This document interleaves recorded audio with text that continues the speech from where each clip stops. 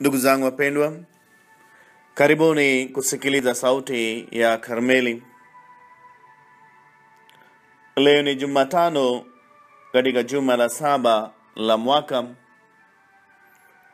Somo la kwanza kutoka waraka wa mtume Yakobo kwa watu wote, sura ya 4 aya ya 13 hadi 17.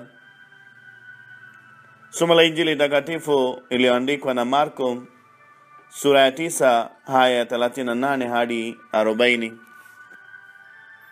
Yohane alimjibu Yesu akamwambia, Mwalimu, tulimwona mtu akitoa pepo kwa jina lako, ambaye hafuatani nasi. Tunamkataza kwa sababu hafuatani nasi.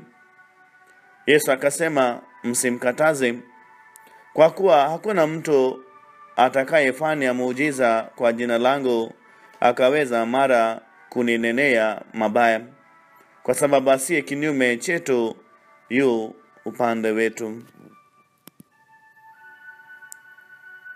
Neno la Bwana. Sifa kwako, Kristo. Ndugu mpendwa, katika somo letu la kwanza tunaalikwa kutafakari juu ya ukomo wa akili yetu kama wanadamu. Kwamba kwa asili sisi kama wanadamu, uelewa wetu na mipaka kiasi kwamba hatuna uhakika wa kujua jinsi kesho yetu itakuwaje. Na hivyo kesho yetu haipo ndani ya uelewa wetu. Hii ina maana kuwa kama wanadamu mipango yetu yote tunayoipanga tunapaswa kumtanguliza Mungu, kwani sisi hatujui kesho itakuwaje. Naye anasema hamjui kesho itakuwaje au yatakavyokuwa mambo kesho. Anaendelea kusema kwamba nao uzima wetu ni nini, maana ni mvuke uonekanao kwa kitambo kisha hutoweka.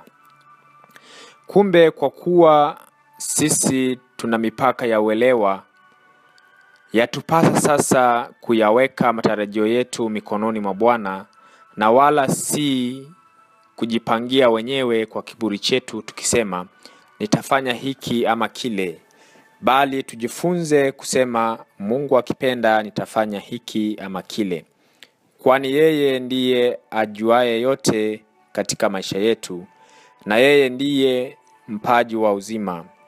Hivyo basi tumtangulize yeye tukijinyenyekesha kwa mipango yetu yote tunayoipanga, ili atubariki na kutuongoza. Na katika somo letu la Injili tunamwona Bwana wetu Yesu Kristo akiwaamuru wafuasi wake kutomkataza mtu aliyekuwa anatoa pepo kwa jina lake. Hii ina maana kuwa neema ya Mungu ni kwa watu wote, hata wale ambao tunafikiri wapo nje ya kundi, nao wamepewa neema hiyo sawasawa na sisi. Nao wanao uwezo wa kutenda miujiza kwa jina lake Bwana. Kutokana na uelewa mdogo wa mitume juu ya neema ya Mungu, waliwaza kumzuia kwa sababu hakuwa pamoja na wanajumuiya ya wafuasi wa Kristo. Lakini Kristo anawaambia wamwache, kwani yeyote asiye kinyume chake yu upande wake. Ndugu mpendwa, tumombe Mwenyezi Mungu atuwezeshe kuwa na uelewa sahihi juu ya mafumbo matakatifu, na pia tumombe atuwezeshe kupokea kila jema kutoka hata kwa wale ambao tunadhani wapo nje na sisi ama jumuiya yetu. Tumsifu Yesu Kristo. Ndugu zangu wapendwa, sauti ya Karmeli imetolewa na shirika la Karmeli.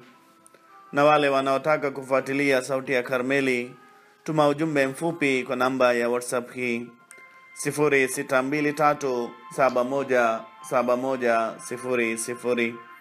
Asanteni kutusikiliza na tunawatakieni siku njema. Awabariki Mungu Mwenyezi, Baba na Mwana na Roho Mtakatifu.